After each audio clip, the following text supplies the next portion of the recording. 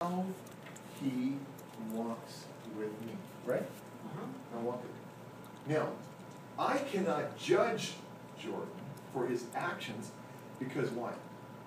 Because I am leading him. That's right. Got it? Now, if I break away from Jordan and I separate myself from him, this is called law. This Torah. This law. This Torah. Come on now. This law.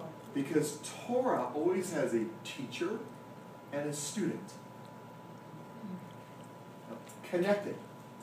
So Jesus called you, he called himself in Hebrew a term called rabbi, which simply was a term teacher or instructor. Follow me. So why did, and what is the understanding that you're going to learn in these teachings? You're going to learn that in a Hebrew model, see, in a Greek model, I stand over here and I watch Jordan from a distance. So I can judge him.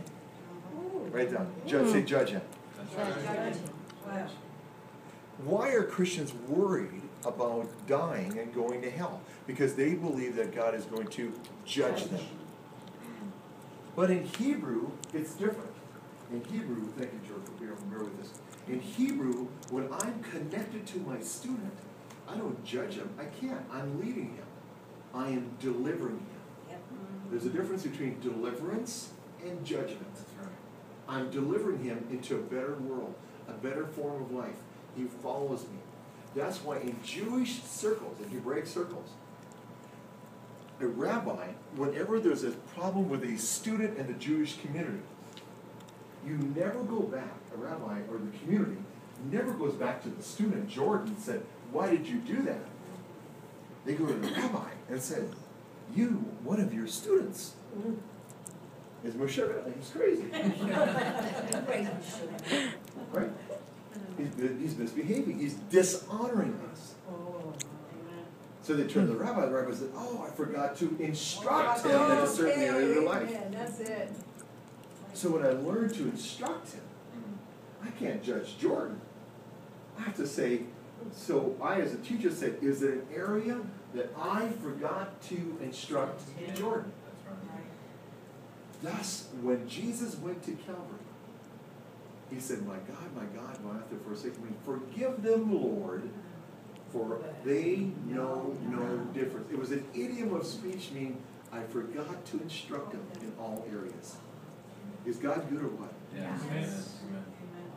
So Jesus bridges the gap, as the rabbi bridges the gap between that which is expected of us and that which we perform. Amen. So good. Is anybody getting that? So Amen.